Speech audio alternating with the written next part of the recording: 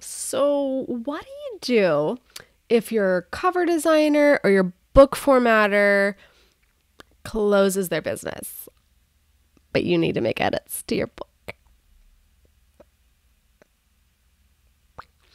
This happened to me, and it happened to several other indie authors this year. When formatted books closed their doors, it was a huge loss to the indie author community because they did great work.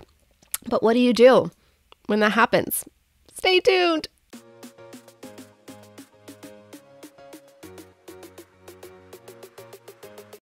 Hi, I'm MK. I'm an author and I love sharing my insights about all things books and publishing with you.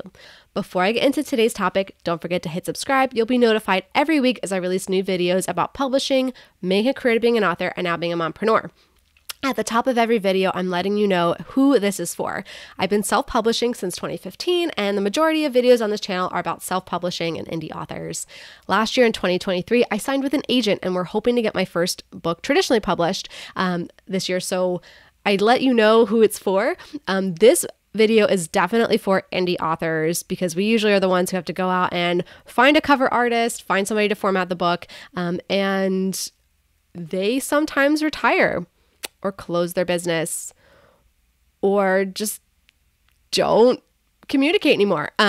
So a couple months ago, I got a comment on YouTube saying, hey, I just went to the Formatted Books website. You mentioned them in your video. It looks like the website's down.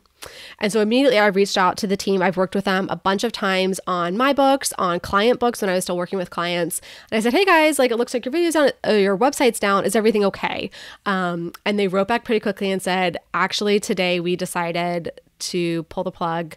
We're going out of business. We're finishing all the existing projects, and we will not be taking any new work. Really sorry you had to find out this way. We were planning to send an email next week, but it just happened to be that exact day somebody mentioned something, and I was so sad for them. They were such a great husband and wife team. Their team of designers they worked with were great. They were responsive, and so I knew this was going to be a big blow to the indie author community because so many people worked with them.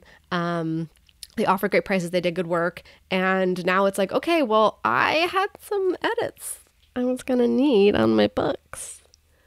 You're not taking new work anymore. What do I do? So I wanted to go over that in general because whether you worked with formatted books or not, whoever you work with as a professional, eventually they will retire or they will go on an extended vacation and maybe not get back to you. They might go on maternity leave and then decide, I don't want to do this job anymore.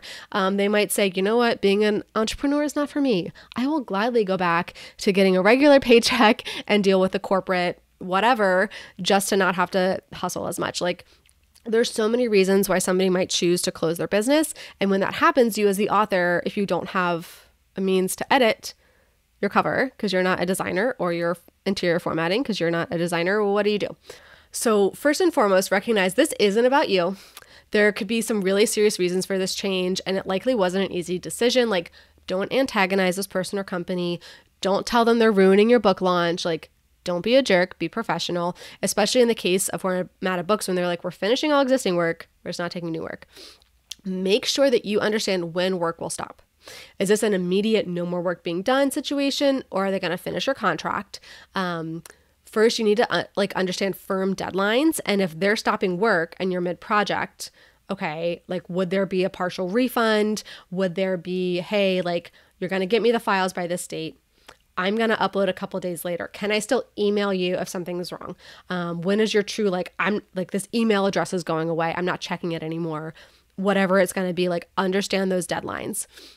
So in every instance, ask for your source files. If somebody is saying, I'm no longer in business, the first question is, can I have the source files? Because that designer should understand at a minimum, you may have tweaks or edits that need to be made. And if you're no longer offering those services, that should be something that they can do. Some designers charge an extra fee for source files, usually because they don't want their name on something that somebody's on editing and maybe they don't think it looks up to their standards. That should at least be a discussion that you're having of, hey, if you can't edit this anymore for me, I need these so somebody else can. Whether they just started the project for you, just finished, or it's a project you did years ago, you need your source files.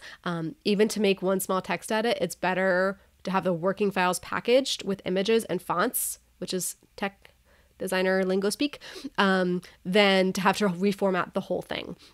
So once you have the source files, save them in 2 places, on a hard drive and on the cloud. Like always, always, always have a backup. Yeah, always do that. So now you can start to plan for your next steps, right? Who would be the next formatter or cover designer? Who is somebody you can hire to make tweaks to existing files if needed? I would say in the case of if it's a company going out saying like, hey, could you put me in touch with the designer because I may want to work with them individually moving forward, or something like that.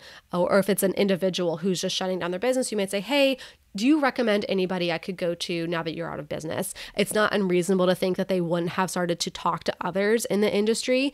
Or you can go to another full service like a 100 Covers, which is still in business, and they do great cover work. They do great interior formatting now. So there are options out there for you as an author if this happens. It stinks. It also stinks for the person who had their business and maybe that was their dream and now they're going out of business. So realize you're not the only one who's upset by this. And yeah, it's going to happen sometimes and it's going to stink. But yeah, just be prepared to ask for the source files, be professional about it, understand deadlines and when work is stopping, and find a replacement, which is tough when you liked your formatter. All right. What other questions do you have about self-publishing, about being an author? Let me know in the comments below. That's genuinely how I generate ideas for the next video. If you found this information helpful, please give it a thumbs up or hit subscribe or even that shiny new thanks button. That tells YouTube you got value from this information and they can get it in front of other authors like us. Now you can get back to writing your book.